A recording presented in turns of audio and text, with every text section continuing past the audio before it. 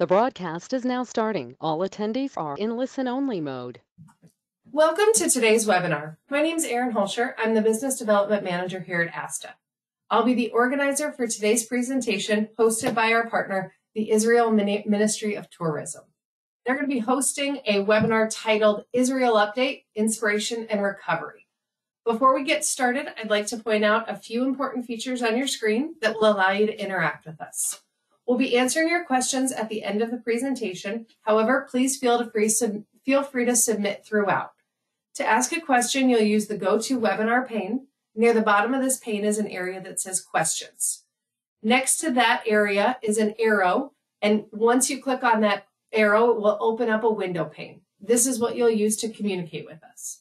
If you're having trouble hearing the presentation, please ensure your speakers are linked, turned on, and if you called in, try hanging up and dialing back in again.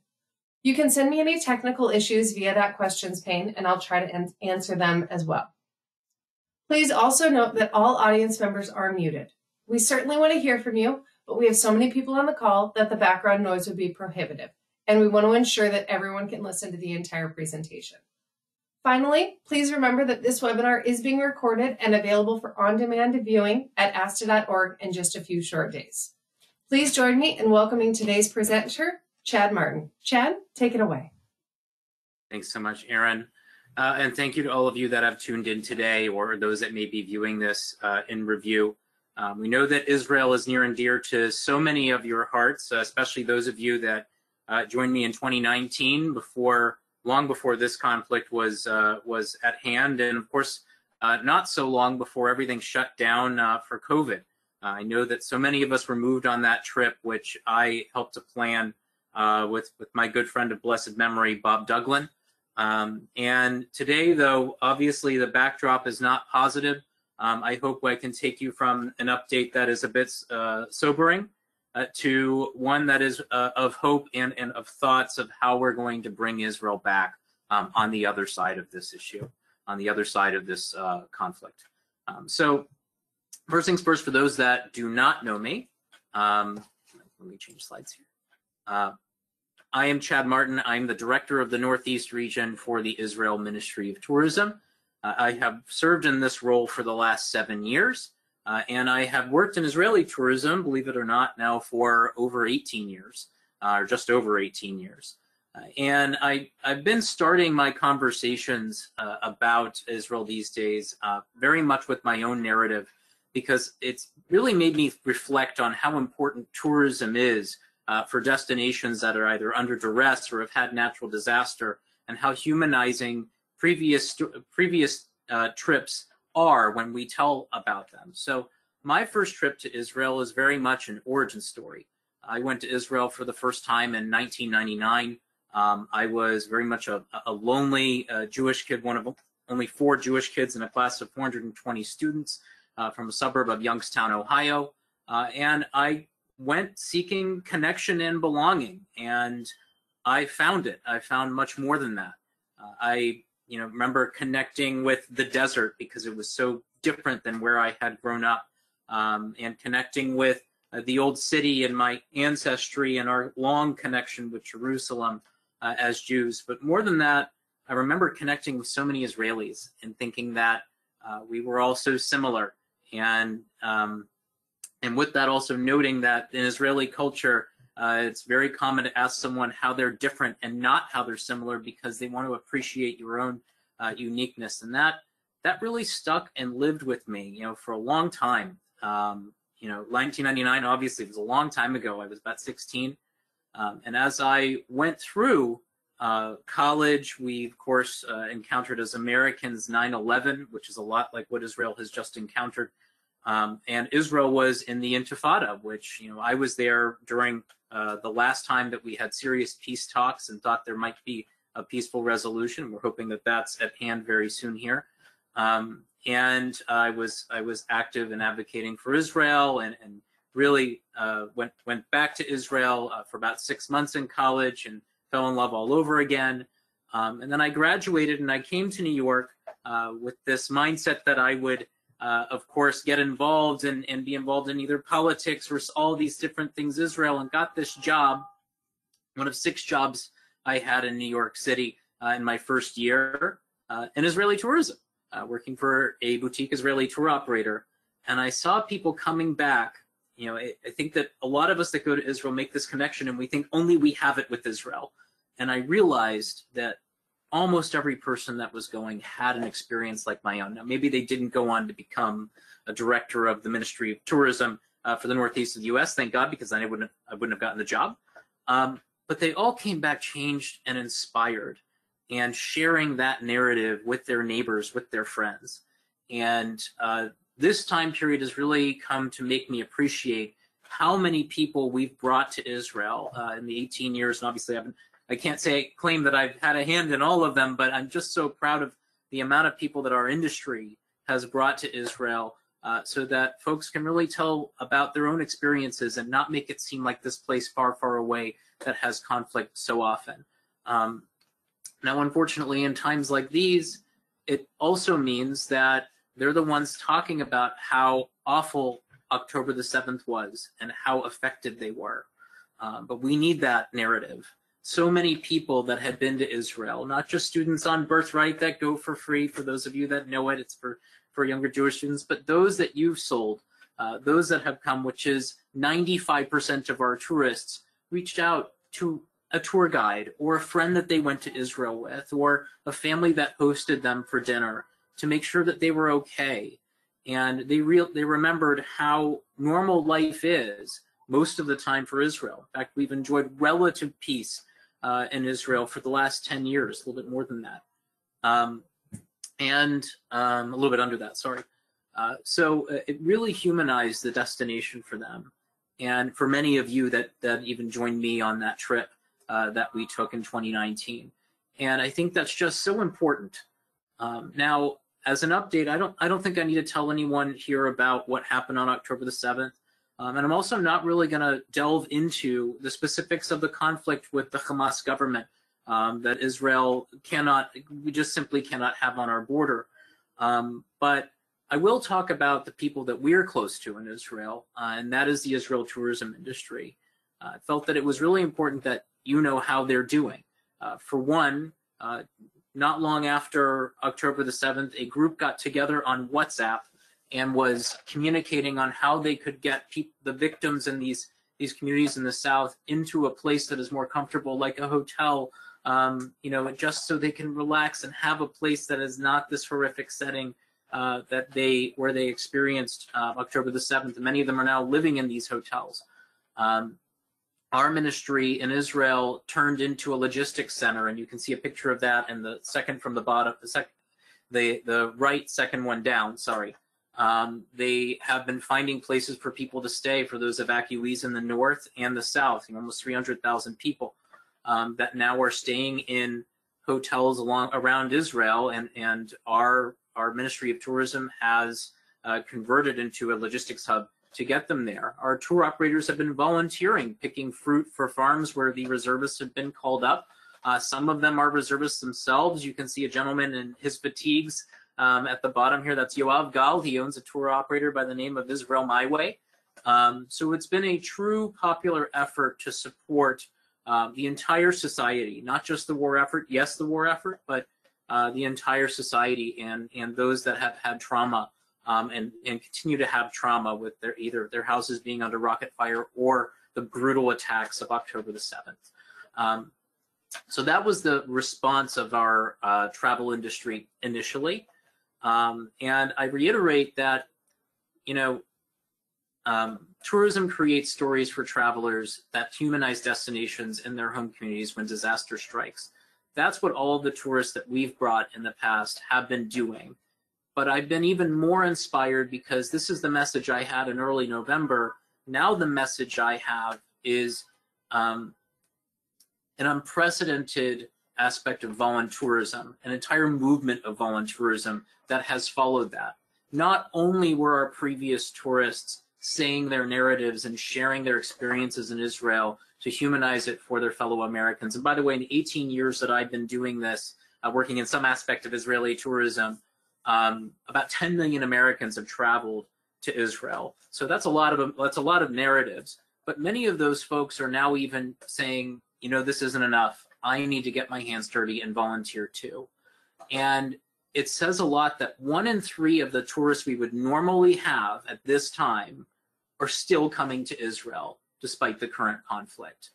And that is just so inspiring for us at the ministry. And it also speaks to the meaning in tourism, which is I'm going to visit you, not just you have my support or sending an email or making a phone call, but getting boots on the ground, folks that don't even always have relatives or close kin or even friends that are in Israel, but that felt so compelled to volunteer. In fact, one of them is a group of cowboys that literally came to help tend farms.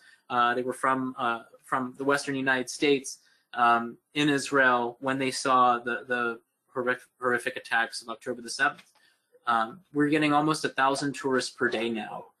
So it's truly overwhelming, the amount of support.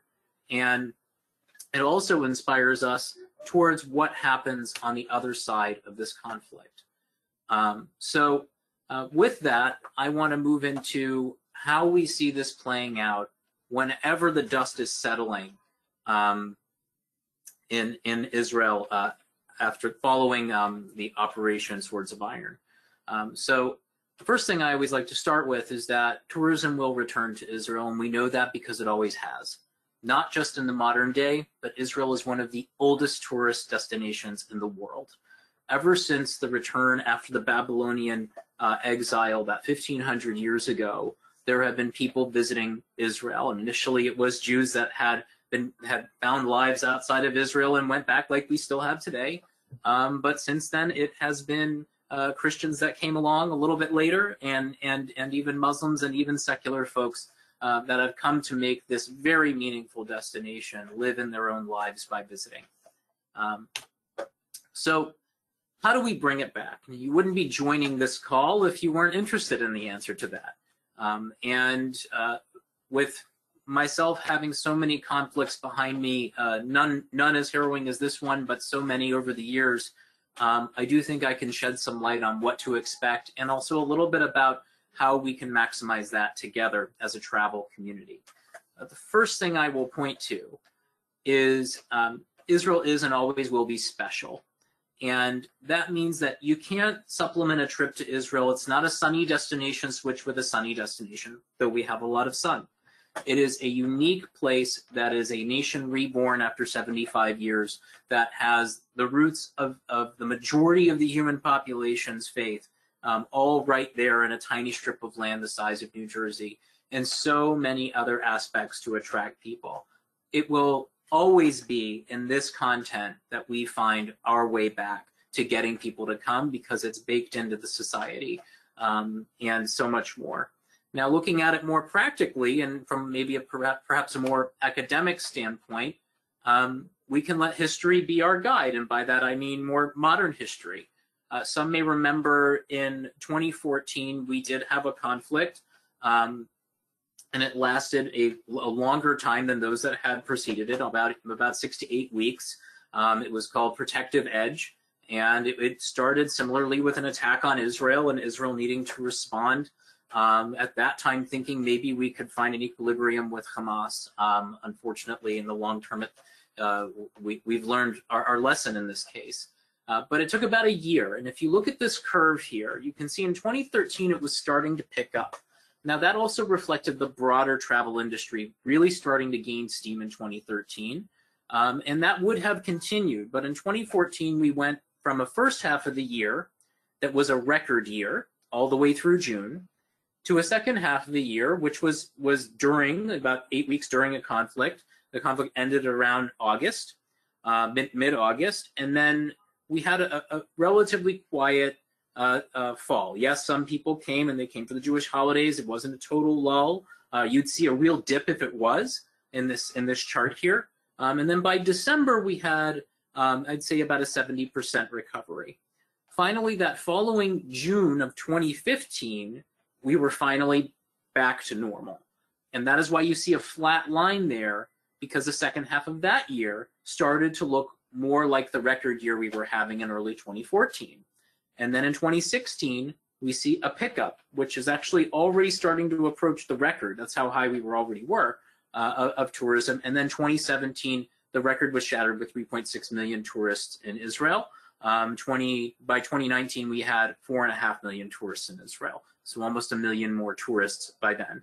So you can see that we have to anticipate approximately a 6-month recovery period after the cessation of violence, and then we can start expecting to be reaching closer to the numbers that we used to have in Israel, which I think is a miraculous recovery, frankly. And while some may say, yes, but this is a more difficult conflict, that's true, but the market's also changed since 2014. It does recover faster now than it even did before. So that's why I'm saying that once we have an end to this conflict, we will hopefully have a recovery somewhere around 6 to 12 months, but likely more towards that 6-month mark, because that's what we saw before. So now moving right along, I think that many of you have other practical questions for that recovery in when we can expect for normal travel products to be available again. One thing that may be a bit of a stumbling block for us in this recovery is not just insurance, which of course is the slides you see right now, but is the availability of the hotels with evacuees having taken up residence there, essentially. And then the longer that goes on, the more wear and tear we'll have. Having spoken to the hoteliers, though, many of them are leaving floors untouched, essentially, or for those volunteer groups that I was just speaking about, so that the tourists have regular tourism wear and tear on those sections, and then the areas where we have evacuees that are being accommodated, those are getting the wear and tear, but they can be renovated at the same time that the hotel's operational again for normal incoming traffic. And having spoken with the hoteliers, the hope is that by the time we reach that 6-month mark I was talking about, they'll have already refreshed any rooms that need to have that problem. So hopefully that cog won't happen with the hotels.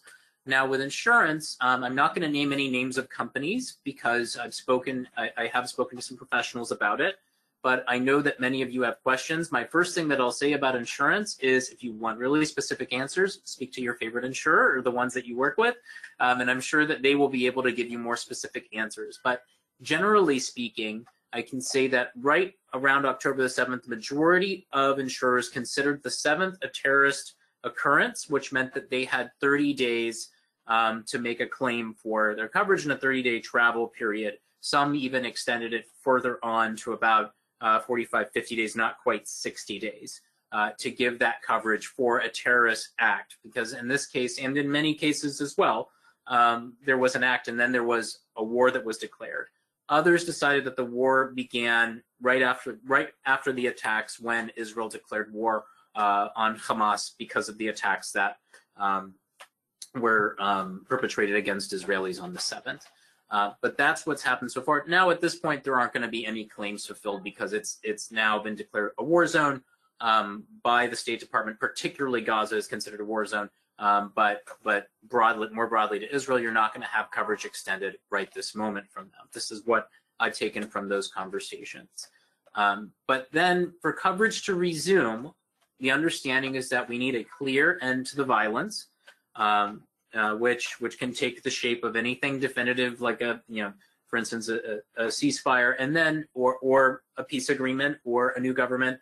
There's many different possibilities now that we could have in Gaza, but a clear end to hostilities, and then 60 to 90 days after quiet. And the reason for that range is because there's a lot of different ways that this can end, and they need to just see definitively that this conflict has come to an end, and then also that the State Department no longer defines it as being at war, and then normal coverage can resume again.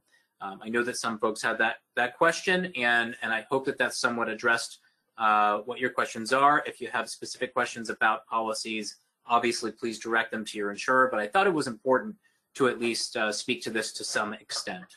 So then moving on from a more practical standpoint of selling Israel again, I think that one of the big challenges after this will be getting into Israel yourselves and getting past security. And what I mean by that is previously I had kind of taken a segment out of a lot of my presentations to talk about how to get past the big security question. And Israel's not the only one, but there are these types of destinations where clients will call you and say, I want to go to this place, and then expect you to convince them that they should go to that place. Maybe it's every destination, I'm not sure. But I can say for Israel, that's especially true. And when it comes to security, and ignore the fact that that passport says Mexico on it. Sorry, guys, this is just a stock photo that I used. But when it comes to security, I think the really important thing to address is what we're actually talking about, and it's not security. Most of the time, it's fear. And getting people past fear, in the past, I've always said, is about excitement. It's about talking about all the places that they're going to see that are so phenomenal. I do think that we'll have more of a challenge now, and my encouragement is, if you have groups and you're dealing with tour leaders, to please tell them to get to Israel themselves so they have that genuine testimonial that they have traveled to Israel after the 7th. So when we're on the day after and they want to lead a trip, they may want to lead that scouting mission again, which even if they've been to Israel many times, just to tell their group, hey, I was just there and it is safe. It is just as safe as it always was when I was there before. If you're a specialist in selling Israel, get yourself to Israel, because that testimonial will be the most salient. As much as I'd love for security to be about statistics, and statistically prior to the 7th and prior to our current conflict, Israel was safer than any major US municipality, humans don't tend to be very logical. It's more about their emotions and how they feel. And we need to really think about how we get them to feel comfortable traveling to Israel again on the other side of this. I think a lot of it is getting those testimonials, so that getting those impactful visits from people that they know and trust to say Israel is safe for you to travel to, and start planning your trip now. But we can continue to talk about that as things progress, and I'll continue to build out that conversation and examples of it prior to our cessation of violence and when we really feel like people are ready to come back. So faith-based and spiritual travel will be likely the very fastest recovery and most likely market for us to look at. And for those of you that have planned it, you know there's nothing more special than planning any journey to Israel, but especially one for strong believers, whether Jewish or Christian, Catholic. It's just a moving place because the stories happened here. And I think it's really important to keep our personal stories near and dear, to talk about them as I did earlier on in this webinar, that it's really important to paint a picture of how special this experience is, because that's what's going to get us past the security concern and also just the concern that potentially things could flare up again, or that could get in the way of their trip. But I'm remiss to think about this one fam trip that I led. It was before I went on the Destination Expo, and one of the advisors that I was with went to the Church of the Holy Sepulchre, and there's a stone of unction there where Jesus's body was prepared, and I saw her immediately get on her knees and weep. And I think about that a lot when I think about talking about the meaning of a trip to Israel and getting people inspired to really think about what they're looking forward to. And that is what the faith-based segment really needs as a nudge to get them back. In many cases, they'll come anyway. In many cases, they'll tell you, I'm going no matter what. But for those that aren't, I think it's really important to remind them of how important a spiritual journey is. Additionally, the next segment that I think will carry the day is multi-generational travel. Now, that may be surprising to some because it can be a more hesitant segment. But the thing about it, particularly for the Jewish community, and a lot of Jewish travel to Israel is multi-generational, is that it's built a lot of times around a bar mitzvah or around a particular grandparent and wanting to get them there with their family before their day's number too long. And I think that many of them will be eager because of the pent-up demand that even we had during COVID. Not everyone made it that wanted to come to Israel prior to the 7th. And then on top of that, life cycle events like a bar mitzvah that kind of need to happen in a 1 or 2 year span. So I think a lot of them will be motivated. And here again, you almost have to keep reminding them why they're doing the trip in order to motivate them to come. But I do anticipate that a lot of the hotels that cater to this segment will recover quickly. and we'll have accommodations ready when they're ready to come back, and they will really lead the way in the recovery for Israel travel. And then lastly, I wanted to say that, I've spoken with a lot of the cruise lines, and many of them have the same plans to come back to Israel, and probably not immediately after because they plan so far out, but I do think that we can anticipate cruise lines returning as early as fall of 2024. But I think the most important thing is that many cruise lines started traveling out of Haifa in the last year and a half following COVID because of the tremendous response they were getting for cruises to do pre-post in Israel. And I've heard nothing saying that those plans have changed because they know that there's a demand for the product. And I think that this recovery will be potentially even led or augmented by the resumption of that travel to Israel, because it comes in such big numbers, and also because there's an awareness of that demand now among the cruise community. So that is my take on the recovery, is that whenever there's a cessation of violence, we will likely have a recovery period of about 6 months after that moment, and then we will be back to normal. That does also require us to have a recovery of our airlift, but that looks also to come back.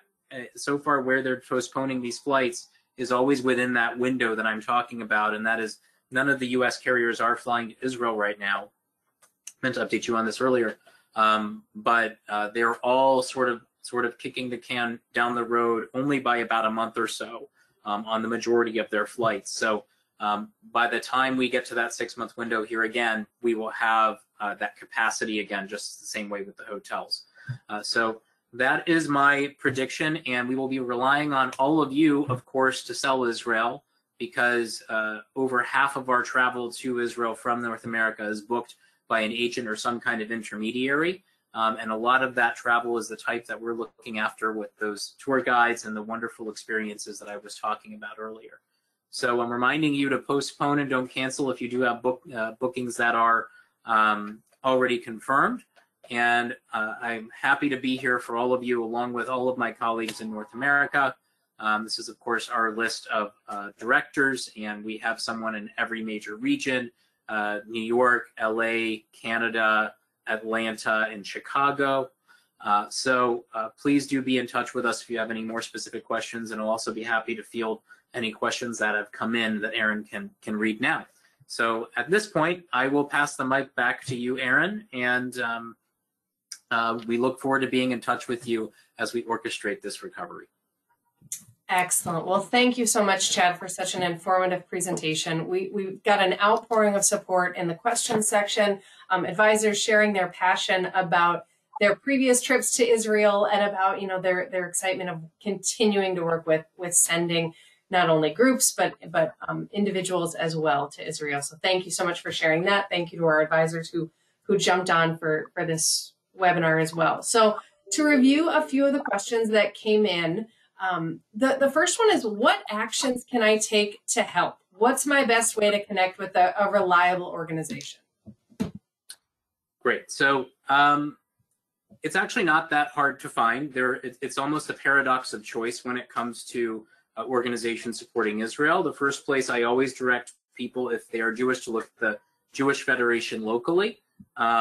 There's also the Jewish National Fund has been running programs, but there's, what we can do is maybe send, the problem is if I start to list them and then I forget one beyond those couple that I just said, I will get emails. Somehow they will find this webinar and they will say, why didn't you mention my so-and-so group? So what we'll do is maybe as a follow-up, Aaron, we'll send you a list of different organizations to help. Certainly funds help. A number of the hospitals have nonprofit branches here. There's a number of centers that are in the south of Israel that service that community that was so affected, and many, of course, died and were murdered during the October 7th attacks. But we can send those out as well, and we have a few lists of trusted organizations that we would be okay with sharing. Excellent, thank you. Now, I believe this question might be right along those same lines here, but what information sources should I be connecting with just to stay up to date? It's a good question. I can say that there are a couple of very good English language Israeli channels, the Times of Israel, JPost, that do not charge. So you can use those websites pretty freely. Israel 21C is also a great website that has information about maybe other off the beaten path stories about Israel that you can share in tourism. And then beyond that, here again, we can compose a list. But those three are great ways because, and I'm saying them because there's no paywall on them, because there are other publications, and I may be reminded of that very soon. But they're Israeli publications that have their own journalists in Israel and are English language. So those are good options. Excellent. And lastly, are there any resources I should make sure my travelers access prior to travel?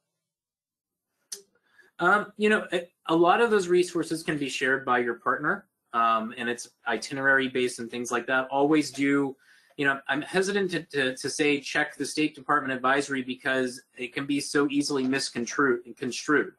You know, Israel prior to this was only a level 2, which is on par with England. And but if you looked at Gaza itself, it's always been a high advisory, but that's not where tourists were going. So I think that as far as resources go, our website, Israel.travel, has a great deal of information on logistics and how to travel. Other than that, I think that just staying up to date and checking either of those two publications is always a good idea, the JPost or Times of Israel. Here again, we can try to compile some more information for them. Feel free also to send them to Tel Aviv Global. And also JDA, which is our Jerusalem. Those are our 2 CVBs. We have a whole list of the different local the local tourist boards in Israel, or CVBs, on our website that you can also reach. So the Negev, the North, and those can be useful resources just for inspiration.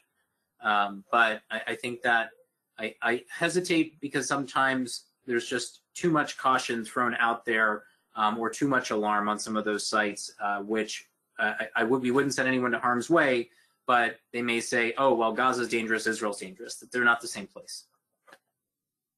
No, thank you so much for the clarification and this information, and again, this access to continuing information. So I know this slide that you have up right now is going to be a vital resource to be able to stay informed, and then to be able to also continue to inform clients as a trusted travel advisor.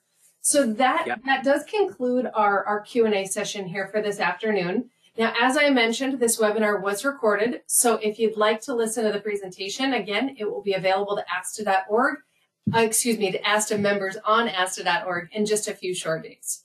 So thank you so much to our partners at the Israel Ministry of Tourism and all of you who have joined us for today's webinar. Chad, anything to add as you send us out? I just want to thank the entire travel industry for the outpour of support that we've received. It's just unprecedented, and just know that we appreciate you. And I know that so many destinations right now are looking forward, Israel and so many destinations are looking forward to working with you to help recover on the heels of this. Excellent. Thank you so much, Chad. Thank you all. Have a great rest of your afternoon.